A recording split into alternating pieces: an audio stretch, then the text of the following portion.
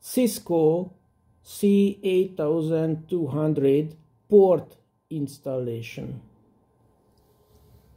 You should be sure that the port is on this is the top part and the bottom part. The top part, it should be installed like this, not upside down, like this. It should be installed like this. And first of all, you should open this golden clip straight away, 90 degrees, and then push it inside,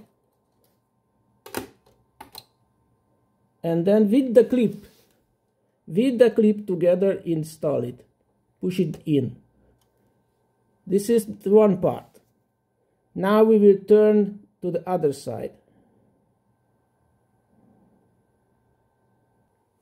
Now is the device upside down, and here is the second port, and here again it is the connector, and here is the connector. Not like this, it should be like this.